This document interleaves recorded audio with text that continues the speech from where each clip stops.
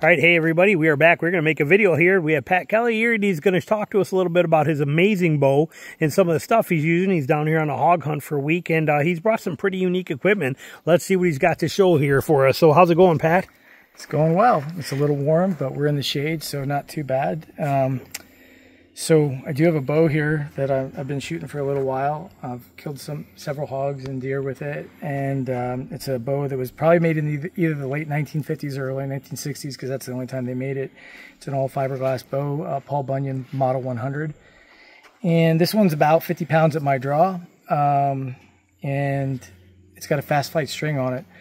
Basically a bulletproof bow. You could chuck it, do whatever. Some people use them for bow fishing, but I've been lucky enough to have some opportunities to kill some four-legged critters with it.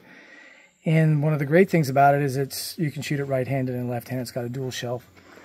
I just put some Velcro and moleskin on it, just whatever. But when I first got the bow, I shot a nice hog with it in Oklahoma and kind of hung it up on the rack. And then I had an injury to my ring finger. I tore a tendon, so I needed something to shoot right-handed, and I didn't have anything else at the time. So I started shooting this, and I shot this a lot last year. And now I had surgery on my right shoulder, so and this finger's recovered, so now I'm shooting this bow left-handed. Although I can shoot it both hands. I've killed stuff with it both right-handed and left-handed. It's really quiet, and it's underrated as far as performance goes. It's going to be a little slower than a laminated fiberglass backed bow, but by the time you get the fast flight string on it, I don't think the difference is that dramatic. And they're really underrated. You can usually pick these up for under $100, sometimes under $100 shipped, and I probably paid $50 for this, I'm not sure. And it's just a rugged bow that you can do. In fact, I'm thinking about taking it with me when I go on a moose hunt, either as a primary or backup hunt. And indestructible. Yeah, it's basically indestructible, quiet. And I got a little engineering here. I put a tie wrap on for a bow sight. And there's even glow-in-the-dark tape there, because black on black, if you're hunting pigs at night, can be a problem. I don't need that. But it really helps me focus. One thing, the bow is really lightweight, and it helps you keep your form when you have a reference point for holding on your target. That being said, I shoot it right-handed, and I just gun barrel it down the arrow, and it shoots just fine.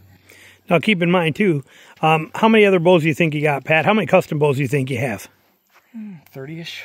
30-ish custom bows, and here he is on a trip 30 hours from his house, and he is using Paul Bunyan. Okay, it says something there. Like I said, there's a lot of power in these bows, and I've shot this bow. This bow shoots butter smooth. It is amazing. Look at the tips on the knock tips on it, or knocks on this thing. How cool is this? Look at the quality of this thing. We're just going to scroll you down through this thing. Double shelf, both sides, right or left-handed. And this is how old? It probably was made, like, say, 1958 to 1960, in that ballpark. And still kicking like crazy. Like I said, as durable as they get. Pretty awesome setup. And like I said, from somebody who's got over 30 custom bows, some of them stretching into some massive amounts of money, and this is what he's choosing to take. And you've killed every animal this year with this bow, correct? That's right, yeah. Yep, yeah, pretty awesome. And then now, as far as your arrow here, I'm going to have you show them this. I'm going to take your bow from you if you want. We'll set this here. But and this thing is, look at this thing is so nice. I mean, it just, like I said, we were talking about it while we were out there hunting. The durability of this thing will never delaminate. It'll never break. It'll never crack. This thing is a absolute tank beast of a bow. Absolutely awesome. And the arrows that I'm using are just, you can buy these arrows. Actually, there's still blood on it from the last pig I killed. But this is a Black Eagle Vintage 500 spine. That bow is not cut to center or anything, so it needs a little lighter spine.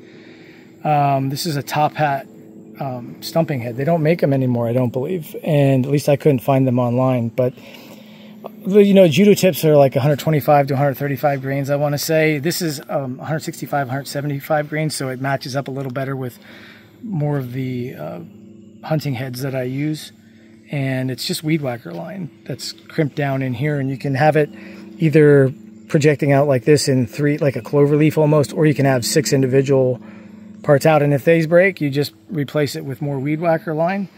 And this just doesn't get stuck under the ground at all. I mean, there's no chance. It whistles a little bit in the air, but that's okay. And yeah, that's the arrow. I do have a lit knock there, but which is nice for stump shooting too, if stuff gets buried in the mud or whatever, or underneath brush. But yeah, that's my stumping arrow, which is basically the same as I'm using for hunting, except I've got broadheads on it. So that's really it. And now, before we get into his quiver here, too, he's got a really unique way of checking his brace height and carrying his bow. It's pretty interesting. Like, when you stop and look behind you, and he's walking up behind you, he'll often have this, but I'm going to have him show you how he does that with his bow. Let me take your arrow for you. Well, you know, some people are a little more finicky about stuff than I am, but I don't really like a low brace height on a bow. One of my criteria for how I'm going to set up my bow for hunting is that I can do this and walk around. Sometimes I'm dragging an animal behind me or whatever. You got to do anything, and I don't want to set my bow down. I walk it. Or if my arms are getting tired, for that matter, I'm walking through the woods and I don't got a lot of brush, walking a road on the way out. 3 times today, 3 times in the swamp. I turned around and looked at him. He looked just like that. You know, it doesn't take long to get it off you. And, you know, that's kind of how, yeah, some people will use the fletching and stuff, but I can kind of just tell that it's about where I want it. If it's a ½ inch too long, no biggie. And as long as it's not so short that I can't do this. That's what matters. That's my criteria. Yep. Do you feel it hit your arm if you go too low? Oh, not really. See, that's when I know it. That's when I know mine's too low. If I got it really low, I suppose. I'm not the world's greatest shot, probably, but I think the higher the brace height, I think the easier it is for that arrow to get off the shelf cleanly. So I personally, I would rather have a longer brace height than a shorter brace height. Yep. I think typically it quiets the bow down some too. When you're gonna have a little more tension at brace height, but that's just my personal preference. So. Yep. Now, before I give you your quiver, since you got your glove on, let's see you shoot this dude once. Oh, we're not gonna see where you're shooting. I want to focus on you shooting it so we can see this thing. Well, I'm going to shoot this left-handed. Bear in mind, whatever I do hurts. But, so yeah, it's not complicated. It draws like any other bow. Look at a bend in that. That was just perfect. That bow was just so sweet. Such a sweet bow. Oh, look, he hit that exact piece of speck of dirt he was aiming at you. I can shoot it right-handed too. That's the beauty of it. So. Yep, goes both ways. All right, now we got to talk about this quiver setup here because he did something pretty cool on here too. Like I said, just interesting things that you're making happen here. Oh. Yeah, this is just an old G. Fred Asbell quiver. They don't make that anymore, do they? Or do they still? I'm not sure if they make this. I think they may make this quiver, but I'm not positive. It was originally the Delta, I think, correct? I think so too. Yeah, it was a Delta quiver. And it, so if you guys don't know, this is actually a 7-arrow quiver. Yeah. When you look at the gripper count on this. Yeah, 2 back here and then 5 on the front. Yeah, it's a 7-arrow. And Black Widow used to sell this. Delta did, and you'd put it right on your bow and mount it right on your Black Widow bow. And then Fred Asbell came out with this rig here to be able to run it as a hip or shoulder quiver. So the only problem for me with this quiver, well, there's a couple things I've done, but this bracket was designed to take a little bit larger diameter wood arrows, so I just run some rubber bands through to take up some of the slack so they don't get loose on you, and that works like a gem. But they only put foam down to about that level. It's just a really thin layer of foam with little detents, so the arrows don't really stick in it so much. I mean, if it had another one of these brackets, it would probably hold it in tight, but it really wasn't. The arrows just a little jostling and they would be tearing through that foam. So what I did was I took a little bit of pipe insulation and I just cut a couple pieces. You can see they're kind of, and then I unfolded them and just squeezed them in there, and works fine. The arrows are not going anywhere. They're not twisting or anything. And I don't know, you don't need to spend a lot of high dollars to fix a problem, I don't think. Now, what broadheads are you shooting in there? I've got 2 choices. Since I'm hunting piggies, I like a wider broadhead, but I do have 2 of these, which are much narrower than I normally would shoot, but these are the RMS Gear cutthroats. They're really sharp. And there's a particular boar I thought I might run into, which is probably pushing about 350 pounds. I was hoping to run into him in Oklahoma, and I didn't.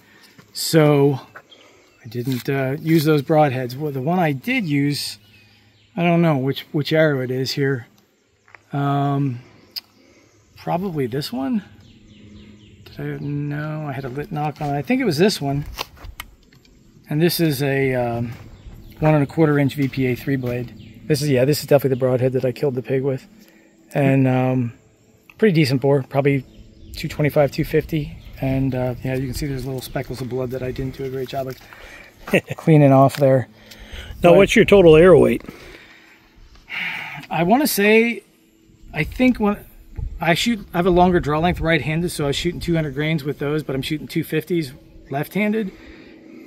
So it's probably going to be close to 600 grains with the 250s, probably pushing 600 grains as this is right here. And the bow's 50 at your draw length. 50, 51, yeah. Yep. Yeah, but it smokes an arrow. I mean, like... Oh, for sure, with your 30-inch 30-inch power stroke on there, too. Like if we'll see, like, if I'll put that, even though I tore up that head a little bit, I'll draw it right-handed. Oh, you did pop it back out, huh? I know, I'm going to have to loosen that up and tighten it up, but I'm just going to draw it. But like right-handed, it's going to hurt a bit because of my shoulder, but you can see, like, when I draw right-handed, and it really... Point that way, just from the fake, for the shade. There we go.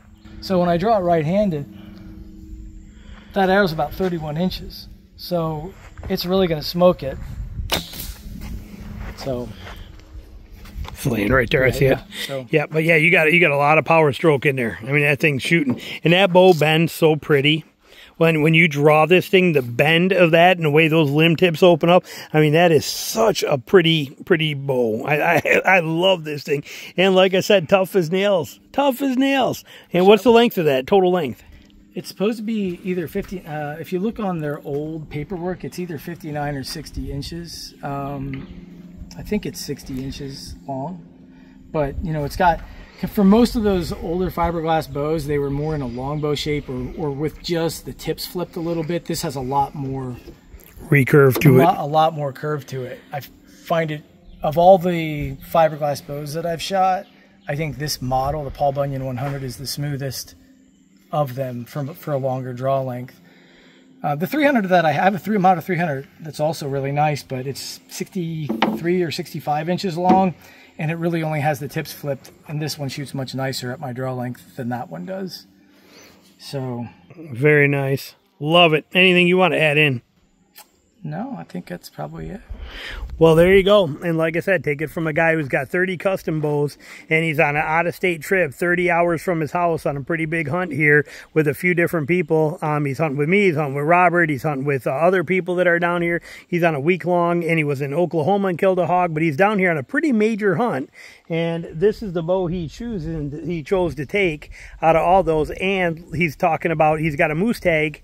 He's going up moose hunting, and he's thinking about that being the one he's going to kill moose with, too. So point being here that you want to take into consideration is don't think you got to go buy anything custom or fancy or anything like that. Every bow out there today has got pros and cons, and this one has a heck of a lot going for it, and you can usually find these things at a garage sale for 40 bucks. So don't rule them out. And like I said, there's a lot of pros to them for sure. So as always, thanks for watching, and Patrick, thanks for being here with us.